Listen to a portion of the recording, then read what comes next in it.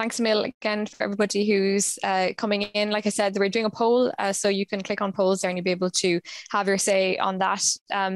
Hello, everybody. Welcome to our Lunchtime Live. Thanks for giving up your lunchtime to check in with our open newsroom, with the Good Information Project and The Journal. Just to introduce myself, I'm Aoife Barry. I'm the MC today. I'm Assistant News Editor at The Journal, and I'm really delighted to have such a fantastic panel here to discuss this topic of gender equality. We're going to talk about it from an Irish angle, from an EU angle. There's loads of stuff that we'll be chatting about over the next hour, so we're looking forward to seeing what you all have to say. So just introduce the panel first of all. Frances Fitzgerald, MEP, thanks so much for being here today. She's the Vice Chair of the EPP Group in the European Parliament, EPP Group spokesperson on women's rights and gender equality, and also Fine Gael MEP, of course, for Dublin. We've also got Hannah Deasy, who's Communications Director for the Institute of International and European Affairs. Thanks for being here, Hannah. Previously, Hannah's worked for the Irish NGO Women for Election, where she trained female candidates running for election, and she also worked in Brussels as an advisor to the President of the Party of European Socialists and Social Democrats. And then last but not least, I have my colleague, Michelle Hennessy, who's senior reporter with The Journal. And she's been looking in depth at a lot of the issues we'll be talking about here today as part of the Focus on the Good Information Project. So you'll get to hear some of the reporting that she's been doing as well too. Now, we'll start off with you, Michelle. We did a poll with the Good Information Project and Ireland Thinks recently, and there's some really interesting results on that. It kind of sets the scene where we asked Irish people about the status of women in Irish society today. So I'll get you to run through some of the kind of top line answers that we got from that. So what did people tell us in that poll about the status of women in the home in Ireland, maybe for starters? Yeah, so one of the questions in the Ireland Thinks polling that we did ask people whether men and women were treated equally in a number of settings. So one of those settings was the home. Just 1 in 5 people in Ireland, according to our polling, think that women are treated equally in the home. And then a similar percentage believe women are treated equally in politics. Just under 32% say that there's equal treatment in the workplace. And then when it comes to media representation, 36% said they believe women are treated equally. Access to healthcare had the highest score here, with more than 53% saying that they believe women are treated equally. But where it really gets interesting, I think, is when you dig down further into the responses. So while 22.6% overall believe men and women are treated equally in the home, just 13% of women believe that. And it's similar when it comes to politics. And in fact, across all of the areas, women who were polled were more likely to say that women were not treated equally in all of those areas. Now, we also saw a difference in responses depending on who the respondents voted for. So the poll in the separate question, a more general question, asked whether women were treated less favourably, more favourably, or equally to men in Irish society. 69% of Fine Gael voters and 55% of Fianna Fáil voters believe women are treated somewhat or much less favourably than men. And then for other political parties, the levels varied. For Sinn Féin, it was 70%. For Labour, it was 85%. It was quite high among Green Party voters at 96%. It was highest among those who identify as Solidarity or People Before Profit voters at 98%. It was lowest among Aontú voters at 32%, and then 88% Social Democrats, Independents 66%. So you can see that there's not just a disparity between perceptions of men and women in terms of equality in Irish society. There's also a difference across the spectrum of political leanings. It's so interesting when you look at those results and kind of drill down into them and see what they say about the specific cohorts. And I'm sure we'll touch off some of that when we go through the discussion and the rest of today. So thanks a million for that kind of broad overview there, Michelle. Just remind people, if they're tuning in, that you can put your questions into the Q&A section, and there's also that poll as well. I'll be giving you the results of that, and I'll be asking some questions too towards the end of the webinar, putting them to the panelists. So I'm going to start off with a very broad question. You know, we heard there from Michelle about people's perception of gender equality at the moment. Frances and Hannah, I'll start with you, Frances, on this one. How is progress on gender equality across the EU? Like, how is it going? I mean, are all states moving forward? Are some better examples than others? You know, even what's Ireland's role in all this? Is it possible to give a maybe top line view of how things are right now? Oh, well, It's a very mixed view, actually. And I guess if you ask the women in many of the countries, they'd be saying what Irish women are saying. There's quite a journey ahead. Sweden, Denmark, and the Netherlands are making most progress, no question about that. There's a brilliant organisation called IGE, which is the institute that looks at European Institute of Gender Equality, and they provide the statistics every year of what's happening. And so you get a good picture there. Some countries are very good on childcare. You know, the Nordics have always been fantastic on it. They're also very good on representation, generally speaking. Other countries, actually, women's rights are going back, I would say. Hungary, Poland, some other European countries are getting quite punitive about equality. You have about 6 countries that won't sign the Istanbul Convention because they believe it's an excuse for LGBTQI, or they think that, there's some constitutional problem with it, which I'm not sure that there is in those countries. But basically, they're not bringing in the protections the Istanbul Convention offers. So quite a mixed picture. I mean, I think superficially in Ireland, we see that more women are entering, third level and getting more educational opportunities. But then, as you say, you keep using the phrase, if you dig down. When you dig down, what you begin to see are the problems that are, outstanding, that make that institute say it's going to be 60 years before we get gender equality. And I always say, that's far too long, certainly too long for some of us. But I think for most of us, we're amazed when we hear that it would take 10 years, not to mind 60 years, to achieve gender equality across Europe. So, there's a huge amount of work to be done. And we have some new issues emerging as well that are very insidious, in the areas of pornography, prostitution, sex trafficking. Those areas, the statistics are incredible that women are being trafficked across Europe. So I would say a very mixed picture. And yet we know that progress has been made in Ireland, legally, constitutionally, but quite a journey ahead. Would you agree with that, Hannah? Quite a journey ahead and a very mixed picture overall in the EU? Yeah, absolutely. And I'm glad Francis raised the Istanbul Convention piece, because that was one of the things I was going to speak on as well. It is almost hard to believe, a legal instrument that's 10 years old, that there are European Union countries that they don't want to ratify it. And even some signatories who've announced their intention to withdraw. Poland announced its intention to withdraw in the summer of 2020. I think the mixed bag is really epitomised by something I was reading about earlier this week. Emmanuel Macron, obviously, it's the French presidency of the European Council at the moment. He went to the European Parliament and gave his speech. I'm sure Francis knows the content better than I do, having been there. But he mentioned this aim within the French presidency to look at including abortion and the right to abortion in the European Charter of Fundamental Rights. Now, there is a right to life in the European Charter of Fundamental Rights, but that's explicitly linked to the death penalty. So it's not something that is, particularly a pro-life provision in the abortion debate sense of the term. Yet, while the French presidency can make this statement, which I'm sure, many women across Europe would really applaud, in Poland, abortion has become so restrictive that it's almost worse than in Ireland pre the recent referendum. There's a very harrowing case that's been reported on recently in Poland about a 30-year-old woman called Isabella, who died of septic shock. And very similar to the Savita case, harrowing text messages have been entered into the court proceedings there between her and her mother. It's a complete rollback. And so, you have European member states with these really vastly differing views, and the European Union centrally left to try and work out a path to keep everybody on the same page broadly, whilst dealing with these vastly different situations. One thing that I would say that has changed for the positive very noticeably over the past number of years is in gender balance in political representation across EU member states, in terms of particularly government cabinets. The new German coalition has 8 men and 8 women in government. And that's a huge step forward. The Spanish government and the Finnish government are majority female ministers. I think that really does make a difference. And for decades, we've focused on the female figurehead, Angela Merkel. But when Angela Merkel was in the European Council during the Eurozone crisis, there were 2 women in the room. So that a government that's half male, half female is, I think, necessarily going to have an advanced legislation that's more gender sensitive than a government that's led by one woman with a few other female ministers. That's not to say that's not important, but it is certainly easier to tear apart a figurehead than a broad group. So I do think that that's a big positive.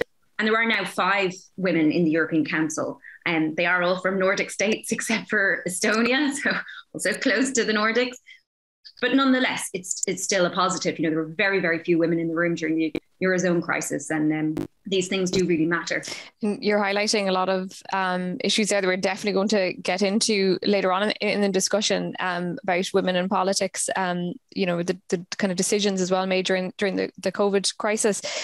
Just to go to childcare for a minute, because this is a huge issue that does you know, it's highlighted a lot, I think, in some of what you were saying there. And it was definitely highlighted by the respondents to that Ireland Thinks poll that we did. So we asked them what they thought were the key items to resolve in order to further gender equality in Ireland. And top of the list was access to universal state-funded childcare.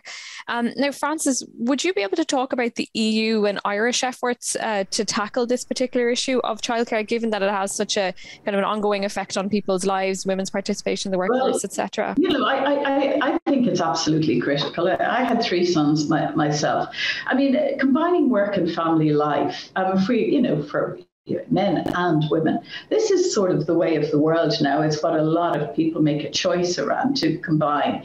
And yet, it is so difficult to combine if you don't have, you know, as they say, high quality, affordable, accessible childcare. Now, Ireland has made, you know, great strides in this area, but actually the only solution is to put far more money into it and to make it a universal service accessible to all. Now, France, Sweden, they all vary. You know, there's some contribution from parents, and I certainly wouldn't rule that out, but it's got to be more affordable than it is in Ireland at present. And we have to keep an eye on standards. Now, I would say to you, Aoife, that this is linked to the whole question of care. If we started taking care from childcare to elder care more seriously. I was just doing a call this morning with a fantastic woman from Turkey who's done a whole lot of research showing how, as she calls it, the purple economy makes sense. That if you start investing in care, first of all, you deal with particularly women's poverty, but you also deal with job creation and contribution to the economy. Governments very often, actually right across Europe, think if you invest in social care services, it's only going to cost the country. In fact, there's great positives that come out of it as well. So I think I asked the European Commission to develop a care strategy last year, and Ursula von der Leyen, the president of the Commission, announced that Europe is now going to do a care strategy, and that's terrific. But you know, it's in some parts of Europe, you know, care is just seen as something that, you know, the family do. There isn't anything at all from a public point of view. Other countries have more systematic approaches. Ireland, again, is a bit in between, where it's kind of dependent on family to a degree. We have carers allowance, we have, you know, some respite and so on. But this issue of care is fundamental to women's equality. And I really want to see much more focus on looking at the economic benefits of it. This is an area that has hardly been touched. And I think it's a cutting edge area for the future. And dealing with the care issues is, as I say, fundamental to women having opportunities and women and men being able to make the kind of decisions that I think young people want to make now. And sticking with you, Frances, for a second there as well, kind of 2 related questions. One is about whether this speaks to how we see the value of caring, whether caring is even valued in society. And then related to that, I know you in particular would have an interest in the idea of the sandwich generation when it comes to caring and carers. Could you speak about both of those?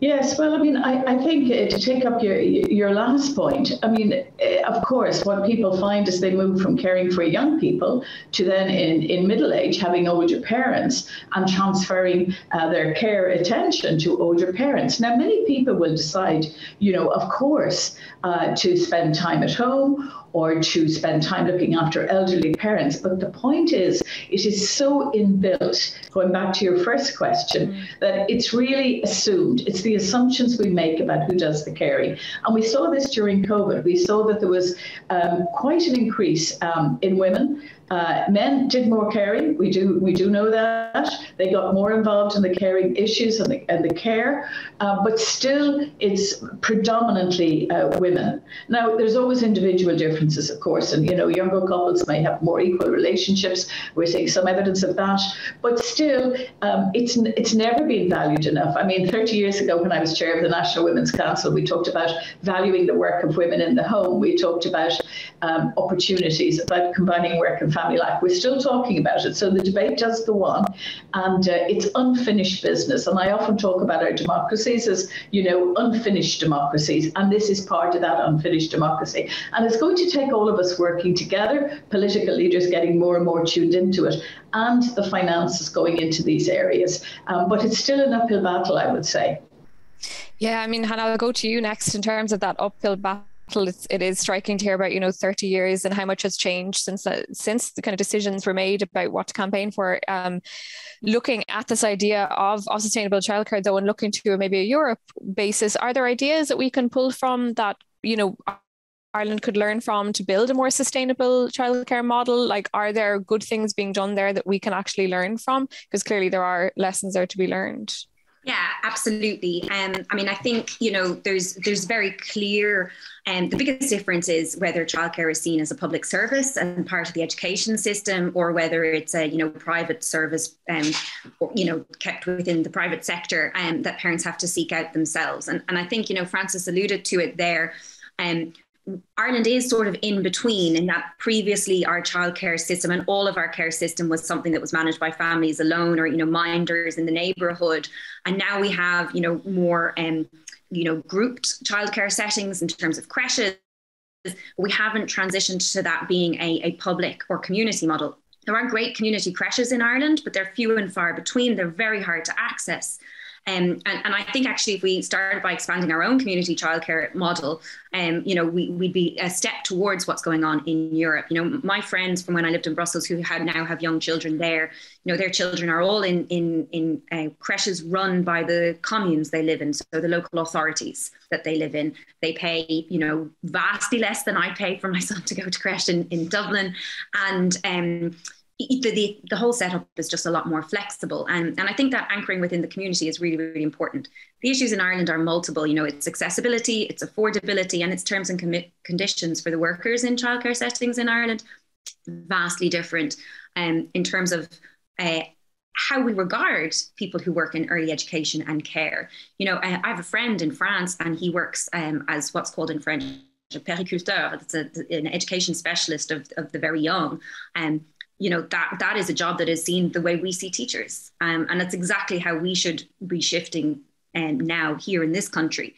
And I do think it's a hangover from when minders were women who kept children in their house, right? And of course, that was great that they were doing that, but it's a vastly different thing that we're talking about now. It's a regulated system, which is positive, and we know that that's a positive, but the state investment is the core piece for Ireland. That's the difference. 1% investment in childcare is the UNICEF recommended target. France, Sweden, Finland, Denmark, they're all over 1%. We invest 0.3% of GDP GNI. So, it's just not comparable in terms of scale. But the core piece of your question, what's going on in other European countries, the answer is greater investment and greater state involvement. And that doesn't mean parents don't pay fees, and it doesn't mean private providers don't exist, but that there is an accessible public option. And that's what we're lacking here.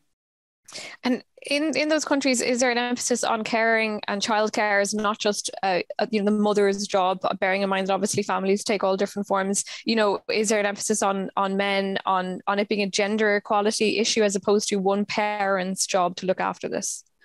Yes, and I think it would be easy to say it's a sort of chicken and egg situation, which comes first. I mean, I think the provision of quality childcare that doesn't draw on one parent's availability more than on the others probably helps with that. And there's a social mores element, of course. I think when Francis mentioned the pandemic there and the impact that has had here everywhere in terms of childbearing, rearing. Responsibilities within the home. I think actually there's been a big step forward in terms of gender equality within families, in terms of exposure of two parents, where there are two parents, to the child, and particularly around newborns and the non-birth parent, typically a father, being present in the early months and full first year on a day-to-day basis. I think that will be really positive going forward. I think we'll see a knock-on impact of those fathers having a deeper relationship with the care and responsibilities of their children's requirements, essentially. And I've seen that with colleagues. I've seen it with my partner's colleagues, vastly different. When our son was born in 2019, my colleague my partner took a full month off, right? And at the time it was 2 weeks that you could get. And there was shock among his colleagues. Now it's a month and people are taking a month. But his colleagues who had children this year, they're used to have been in the house every day with their baby and they love it. And that's really positive. And I think that will have a huge impact for women around postnatal mental health and return to work. Because I think if you feel better after your baby is born, you're more likely to want to go back to work. And that's very, very powerful. So that's one of the conversely positive impacts of the pandemic around parenting, I suppose. Most of it has been stress. Yeah, it's very true, actually. One of those really interesting kind of elements to it. And just for people interested in this topic as well, we're going to have a very comprehensive study of what might constitute a kind of sustainable childcare system in the Good Information Project. It's coming up this weekend, so people keep an eye out on the journal for that. For everybody tuning in as well, don't forget you can leave your questions in our Q&A section as well. Towards the end of the conversation, about 15 minutes to go to the end, to the hour, I'll be asking them and going through some of those questions with their panelists as well. So please do put them in. We're really interested to hear what you're really interested in hearing about. Let's go now to the topic of violence against women, which was something that really was highlighted in our poll. When we ran the poll this month, the Ireland Thinks poll, it was the second most chosen answer about when it came to advancing women's rights. People said that penalties for violence against and abuse of women should be increased to, further gender equality. Now, it's just to note that we carried out this poll at the start of January. It was before the horror of what occurred to Aisling Murphy in Tullamore.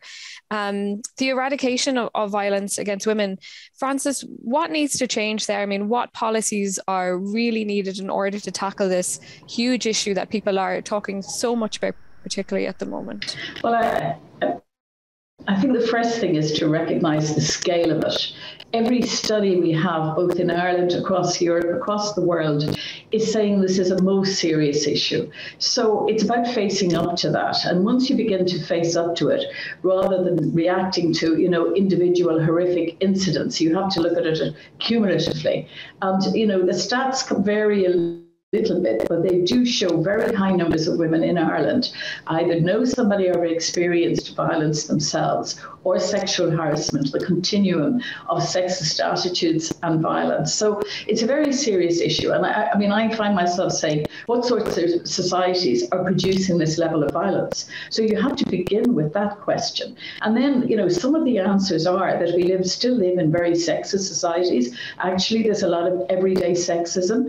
And it's a phrase I think about quite a bit because I think most women experience it on an ongoing basis in a variety of forms. So to deal with violence against women, you have to think about that as a societal issue. You then have to talk about all of the things that contribute to that. So let's begin with education. It's about making sure that we are, for example, doing sex education properly. I met with some young women from across Europe recently and was actually quite horrified to learn that in many countries, sex education is still very, very poor.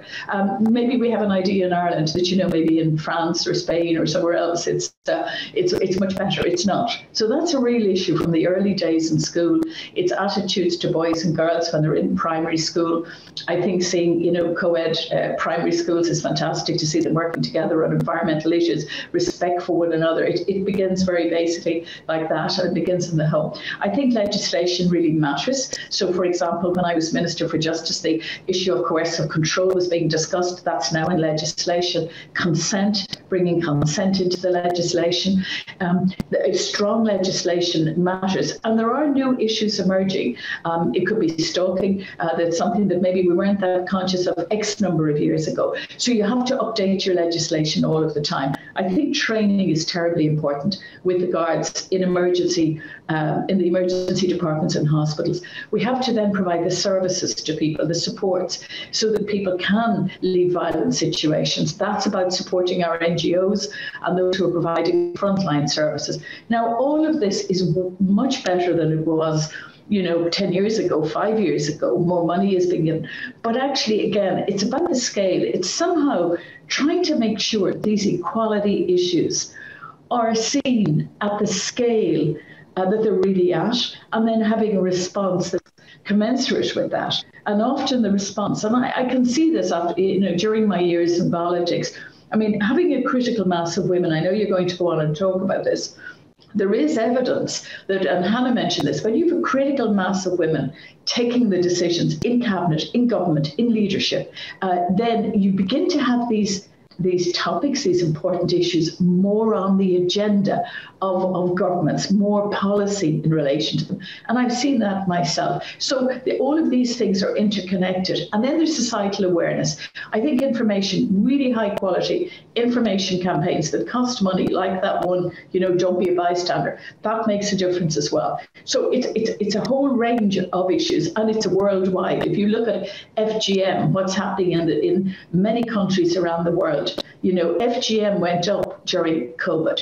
Forced marriages went up in developing countries during the COVID pandemic. So, this is a worldwide issue. Now, there are great initiatives, which we probably don't have time to talk about, but UN Women are doing quite a lot.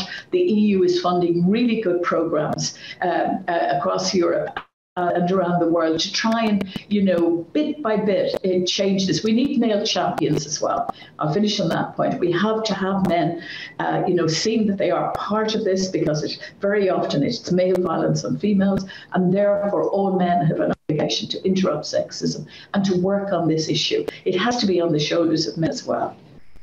Absolutely. And Michelle, you did a really interesting piece for the Journal, for the Good Information Project, about this issue. You specifically looked about how harassment of women had increased online over the pandemic. Can you tell us kind of what you discovered when you were doing your reporting and who you spoke to about that? Yeah, I mean, I guess we'll all on the panel know that online harassment and abuse of women is not a new phenomenon. And, it's not something that only started during the pandemic, but it does seem to have got worse. Now, we don't have a huge amount of solid data on this, but we do have some, and what we do have points to quite a worrying situation. I mean, over the last 2 years, women have been spending more time online, but it was less of a choice. So it meant that women across the world had to be online, whether it was for their schooling, if they're in higher education, or for their work, or just to maintain some semblance of a social life, to keep in touch with family and friends who they couldn't see because of restrictions. Now, experts I spoke to said that this increased presence online put women at an increased risk of being targeted by this type of abuse and harassment. And there was a UK survey in January last year that found nearly 1 in 2 women who had experienced sexual harassment at work reported that some to all of it was online. Now, just to put that into context, that's a substantial jump from the pre-pandemic situation. There was a UK government report in 2019 that found just 5% of workplace sexual harassment was online. Most of it was in the physical workplace. It was at social events. It was at client meetings. Now, obviously, there haven't been the opportunities in many workplaces for this kind of behaviour to happen in the physical workplace because they've been closed due to restrictions.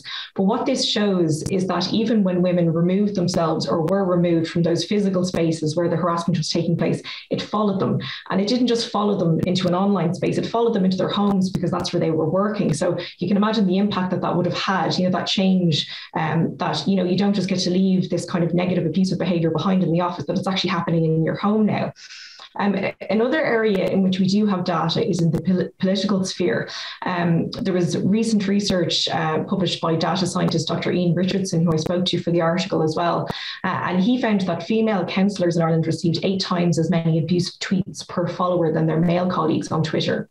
Now, this research was based on Twitter activity in a 12-month period over 2020 and 2021. So this was right in the middle of the pandemic. This activity was happening.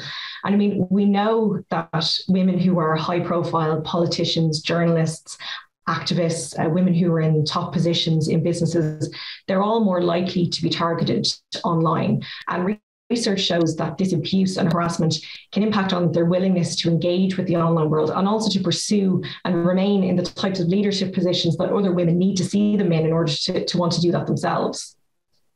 It's pretty shocking statistics there. I mean, Hannah, when you think about this online abuse of women in particular, and online abuse that obviously takes place across all people of all different backgrounds, but looking at the kind of gender aspect, What can be done about this? I mean, is it down to the social media platforms? Is it down to the government to regulate them? Is it down to people to regulate their own behaviour? Is it a combination of all the above? Is there any immediate solution that can come to mind? I mean, I think it is a combination. There is absolutely an onus on social media companies to step in. And they've been improving over recent years, but I mean, there's still a huge body of work to be done there in terms of, response timelines, how quickly they get involved, and the criteria as well. And then equally, I think there is a role for legislation. I mean, Francis, referred to several pieces of legislation in terms of the broader arc of where is Ireland and compared to other EU countries. I think coercive control is actually a great indication of somewhere where we're ahead of other countries. That was really quite a pioneering piece of legislation. And so there is a role for legislation as well. And then I suppose the other piece, personal responsibility is that term we all use now. I think that's an education piece. And I think that just links this into the broader continuum and spectrum of violence against women, harassment and everyday sexism. And, obviously the start of this year for Irish women has been a moment of, great sadness and trauma collectively in response to the horrific murder that took place. But the one difference I felt this time around, because obviously all of the high profile cases or less high profile cases like, Nadine Lott or Anna Kriagel, Justine Valdez, all of them remind you how scary just being alive can be and how random you can just be living your life one moment and then all of a sudden no more. I think the difference in the conversation this time is the connection and the connecting thread between, minor incidents of everyday sexism. And I have been encouraged that we're having that national conversation more now than previously. I do think that very often we try to ignore the reports and brush them under the carpet and, you hear horrific details of a specific case and then move on. But there is a continuum, and that's the culture piece. And it's hugely important that we address the culture piece collectively. And education in all its forms, in the sense that, yes, as Francis said, sex education, but the structure of our schooling and more co-ed schools and access to co-ed schools. I mean, that has to be a huge part of acknowledging the way in which we treat men and women differently starts right at the very beginning of life. And that's problematic, and it's challenging and it's troubling, and it has a knock-on impact to all of our interactions. So there's responsibility everywhere, but I do think that there is an onus on policymakers to really engage this time with what are the structures within which our society that particularly uphold gender inequality, and how can we address those? How can we change them? Absolutely. I think that point you made about the kind of spectrum or continuum as well is something that's cropping a lot in these discussions when it comes to kind of violence against women or sexism, that sort of behaviour. We'll move just to COVID, and then connected to that, we'll move to the idea of women in power and women in politics. Francis, I'll start with you with this question about COVID. Is it fair to say that the burden of COVID has fallen more heavily on women over the last 2 years or so? Well, we're getting more and more evidence about this. And, more older men have died from COVID, very sadly. But I think when you look at the socioeconomic impacts of COVID, you begin to see that there is a differential effect on women and men. And there's more work to be done on this. The Swedish presidency in the EU is coming up now in another 6 months on this. There's more work going to be done to look at the sort of medium term, what are the impacts, and then we'll have to look at the longer term impacts. But yes, I think it's true to say that from a care point of view, clearly the burden of care, generally speaking, the figures speak for themselves, does fall disproportionately on women. You are seeing women opting out of the workforce completely as a result of some of the pressures, because, working from home is no substitute for childcare. And of course, we have to see childcare as essential during a pandemic and every other time, or an epidemic. So that's a very important point. I think disproportionately women's employment has been impacted, because women, we know the areas that women still predominate in retail and hospitality and all of those home services, as it were. They've been really impacted during COVID. So yes, I think that is true to say, and you have that 30% increase in domestic violence as well. well. So I think COVID has been very tough for many women. I think remote working can be a real boom for women and men, for women, because you get that flexibility sometimes, but you've got to make sure that it's, you get the other supports that you need if you are working from home and you've got young children. So the picture does seem to be generally that it has been, look, it's been demanding on everyone, let's be clear on that.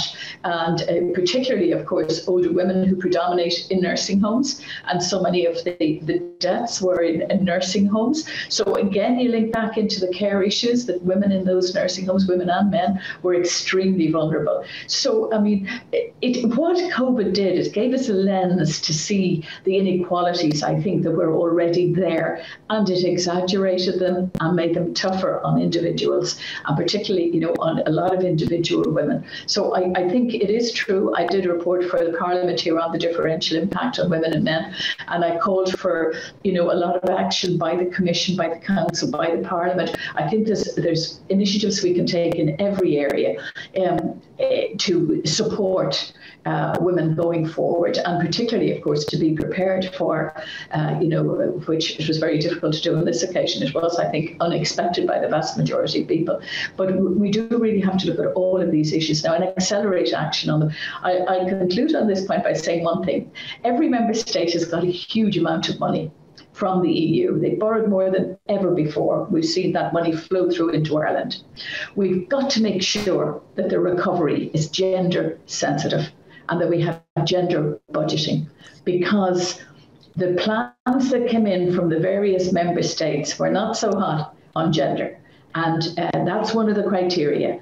And if this money is going to be spent, I mean, I think it's estimated 90% of the jobs in the future are going to need digital skills. 70% of people say that businesses say when they're trying to recruit, people don't have digital skills. So are we going to make sure that women get that training in the next, 2, 3, 4, 5 years ahead? Are we going to make sure that our training programs, our apprenticeships and so on, where this money is being spent on green and digital, that women will be included? It doesn't happen automatically. You actually need the experience and people who know about gender, helping to inform policies in the finance area and in the spending of this money. And I think your answer there, Frances, really speaks to the next question as well, definitely, that I'm going to ask. And before I get to that, if people do have questions, they can pop it into the Q&A box. Our poll is still open. I'll be giving you the result of that. So just click where it says polls and you can answer that. And we go into the Q&A in about maybe 5 or 10 minutes or so. But just to speak to what Frances was saying there, and Frances, I'll come back to you actually first maybe on this, because I'll get all three of you to answer on this. Speaking about COVID and speaking about the idea of women in power and women in politics, when it came to the decision making around COVID, I think a lot of people would have seen that the people around the tables in Ireland, certainly when it came to kind of policy making and decisions, there wasn't always gender parity, shall we say, at those tables. Do you think, I'll start with you, Frances, on this, that different or maybe even better decisions might have been made had there been gender equality around those important tables of people making those decisions during this period? Absolutely. I mean, it sort of came slowly in Ireland. You began to see the emergence of more women who were, female GPs, scientists and so on. But very often it was being fronted by, because political leaders in Ireland, the vast majority are male, it tended to be fronted by men. And I don't think that's good, because I think you absolutely have to see better decisions are taken. Of course they are, if you have women and men and if you have people working together as opposed to one gender any gender, making all of the decisions. And it's never as good an outcome, in my view. You've got to bring the different experiences together. And we saw that during COVID, and this, fascinating research about how women in the academic area produce less papers during COVID. Now, we can work out why. It's the pressures they were under. There's lots of interesting pieces. And in broadcasting terms, at the beginning, when it came to science, it tended to be, male scientists were, and you just think about the role modeling. Girls aren't taking up STEM subjects as much as they should. It's going down. So, if you look at all of the scientists who are coming on, and they're all men talking about, COVID, well, you think about what impact is that having on young women who might just be beginning to have an interest in science. So, yes, I mean, I think it does matter. I think it's not good.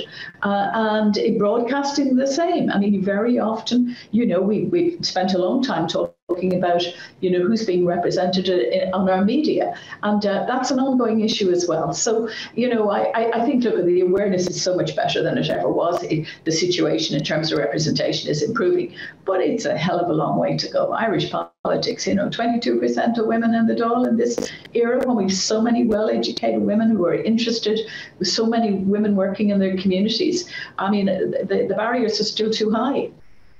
Yeah, absolutely. And Hannah, I'll put the same question to yourself and then to Michelle, your thoughts on that. Yeah, look, I mean, I think there's many instances during the pandemic where we saw the lack of women in the room making decisions. I mean, sometimes I think there were no women in the room in certain configurations that was widely reported on. I think, one of the more humorous examples was the fact that children's shoes were unavailable for a very, very long time, but hardware shops were always on the list of essential businesses. So, I mean, that speaks for itself, really. And the shoes thing, became quite serious for lots of family. A work pediatrician spoke about it in the media. My son was tripping a lot. We thought he might have a walking problem. It was his shoes didn't fit. They had been bought online, I mean, so there's that, but then there's a very serious side of things like the maternity hospital restrictions and the deep trauma that's been visited on a cohort of women and men, families, just deep trauma that people have gone through things alone that they never should have had to do. And, that is really damaging, I think. And then there's broader pieces. I often remember talking at moments of various lockdown announcements to friends as to, why couldn't there be guidance given to employers, central guidance around how to manage staff with young children working from the home with their children because their creches were closed, and greater guidance on flexible hours for those families, all of those kinds of things. If you had people thinking about that in the room, we could have had those outcomes. And on the broader representation piece, yeah, of course, things are improving. I mean, I think in the Dáil, we saw great progress with the first general election with gender quotas in 2016. We jumped up and we stayed around 22-23% after the second general election with the gender quota. And now it'll go up to 40%. That's positive. I think we need it in the local elections to continue to have an impact. And we do have demonstrable evidence that it has an impact. I mean, the Seanad at the moment has close to 40% women in it. And there's really interesting legislation being brought forward by the Seanad at the moment in relation to gender equality. The period products legislation brought forward, and now the reproductive leave bill. And, those are pieces of legislation that I do believe are informed by lived experience, and they're informed by women being alive and thinking about the challenges of being alive and listening to other women talk to them and other people. And that's the impact, it makes a difference. But we're not there yet. The pace of change is glacially slow. It often feels that way. And again, coming back to cabinet ministers, I spoke earlier on about the advances being made in other European countries, but as Frances will well know, our maximum number of women in any cabinet is 4, and we have been stuck on 4 women in cabinet for at least 3 or 4 governments now. That's a real shame. I think it's a travesty, and it needs to be addressed urgently. I think the women of Ireland should talk to every time they see any political representative of any level, they should raise it. It's not good enough anymore. And Michelle, what would your thoughts be on that, especially given the reporting that you've been doing for the Good Information Project of the last kind of month or so? Yeah, I mean, I think in terms of the types of policy decisions that we saw during the pandemic, the main theme I've been hearing when I asked the question is that things were overlooked and important things were overlooked. And when I spoke to Orla O'Connor, Director of the National Women's Council of Ireland, she brought up something from the early days of the pandemic that I had forgotten about. That was actually quite a big story at the time. Women who were on maternity leave were initially not included in the pandemic subsidy payments. And it was quickly remedied, but what Orla said is that she was being told at the time, women weren't intentionally left out, women on maternity leave. We just didn't think of it. And as she pointed out, that's the problem. That says a lot, that nobody around that table who was making the decisions around this thought, what about this large cohort cohort of women that don't tick that box or that box. And there were other examples that we saw, again, in the early days, childcare issues for healthcare workers. In the early days, people will remember that the schools were closed, the creches were closed, and you couldn't even have a childminder or a family member into your home to mind your children. And somehow nobody around the table thought, well, what about the frontline workers who also have children who are now at home? And there was a difference we saw in the reactions to other countries versus Ireland. I mean, when this happened in the UK, a solution was quite quickly put in place. The childcare solutions were basically opened back up for frontline healthcare workers. But here, there was a bit of kind of dithering around what we should do. There was a lot of discussion about it before any kind of solution was put in place. And the types of solutions were really, you know, oh, well, you can, if you work for the HSE, you can apply to work from home. But for patient-facing workers, that was not a reality. That was never going to happen. Some of the other solutions were based around, you know, asking family members to pitch in with the childcare. And I think this kind of touches on a point that Frances was making earlier. I mean, in the UK, the state stepped in and said, we're taking control, here's what you do. In Ireland, it was, you know, ask your parents to do it, ask your parents to step in. And for a lot of particularly workers who, frontline workers working with COVID patients who were working in hospitals that had outbreaks, or those working in nursing homes who had outbreaks, who were care workers, they didn't want to have that kind of physical interaction with their older parents. Remember, this was pre-vaccine. So, I mean, a lot of the stuff that was coming through was that women and the kinds of policy decisions that were going to impact women, it was an afterthought. And, you know, it would be brought up and then the government would go, oh yeah, sorry, but that will fix that. But it was the fact that they weren't thought of in the equation in the first place. Yeah, the omission of those things that wasn't done on purpose, but actually ended up having a huge impact. That could be the very tough thing for people to kind of have to deal with, the impact of that. Now we do have our Q&A coming up momentarily, so I'll very quickly get you to answer my last question.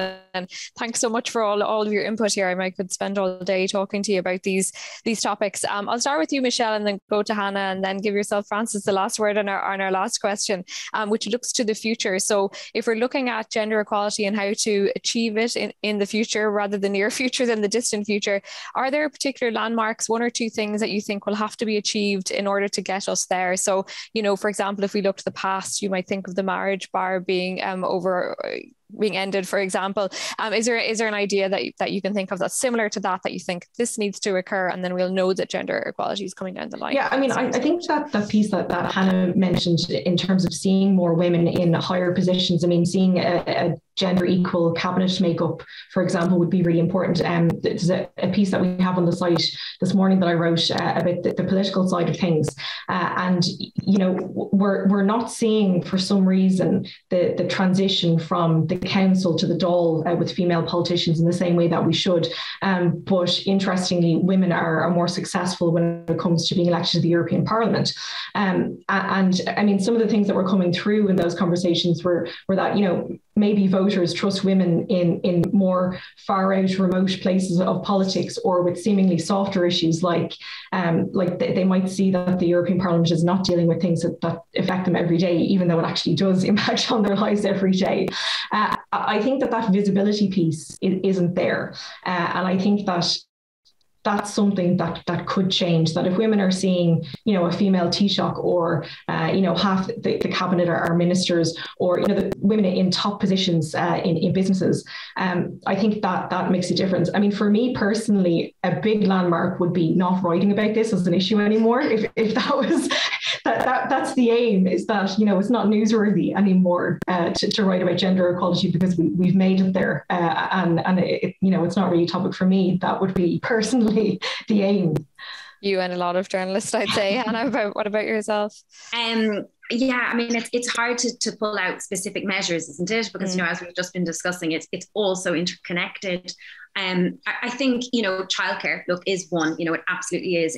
Massive investment, public investment in childcare can have a huge impact, because it, you know, from the first point, you know, it's better for children, but it empowers women in terms of their economic participation in society, and the knock-on impacts then are massive. Education, overhaul of how we treat boys and girls in schools. I wonder, from, you know, more top-line position, we have had the Citizens' Assembly on Gender Equality now. There's a committee been established in the Oireachtas, chaired by Vanna Bacik, to look at those recommendations. I wonder, is it now time to revisit the idea of a minister for gender equality? Because this conversation is so live in Ireland now. It's across so many areas of government. Would it be necessary or positive? Could it contribute in the same way the creation of the Minister of Children? I mean, obviously, it's a pleasure to have Frances speak after me on this, because she can maybe speak to the impact that this could have. But to bring together all the various pieces and strands and stakeholders, and to take action across all of government, and perhaps a dedicated minister, now is the time for that. Frances, is now the time for a minister for gender equality? Well, that's an interesting question. We have had that before. If you were going to have a minister for gender equality, it would definitely have to be a senior minister at cabinet, and with the Taoiseach, in there with response, working closely to make sure that, action was taken. That's the best way to get action, is senior ministries. Like I was Minister for Children, first senior minister. It just gives you access to all the other departments, because this, you need a lot of departments taking action to change this. So, I mean, look, it's a possibility. I mean, the time might be right for it. But, what's really important is that all of the other ministers gender-proof and equality-proof their decision-making. That's nearly as important, is very important as well. We have equality-proofing in legislation, but we need it on all policies, and we need it to be real. And I suppose if you ask me from a kind of visionary point of view, what do I want to see? I want to see 50% of women in the Dáil. It's snail's pace. It's ridiculous. It does make a difference. You get a much more, broadly based discussions. The decision making is better, and so on. So, I'd really like to see that, and I want women to feel safe. I'm really tired, and all of us have realised lately, it's just not you or me or your sister or your mother that feels unsafe. Women going around with keys in their hands to make sure, we've got to create a society where in all spaces women feel safe. So, it's a huge agenda, and I think the cry is strong now, but how do you keep it consistent? It's a lot of it is a reaction to horrible events. How do you keep it sort of strong and consistent? I think there's great solidarity amongst women. We've got to get the male leaders, the male decision makers, taking this as seriously as they might take something else. It's not just an add-on. I'd like to see, gender not being seen as an add-on, but as integral to the quality of our communities and our politics. I mean, we have to have that wish, because if we don't, we're not going to get there. But the awareness is certainly, I do agree with Hannah and what Michelle were saying now. We have the data. There's a different quality of discussion at the moment. So let's hope it's a moment of opportunity to accelerate. I think accelerating the change is the point. It's the pace needs to be, it needs to be snappier than it's ever been. Yeah, the speeding things up would certainly be great. It'd be great to do with all this conversation. And we just have time, I think, for one question from our Q&A, and it actually kind of ties in with what you were saying there, Frances. So I'll go to you first on it.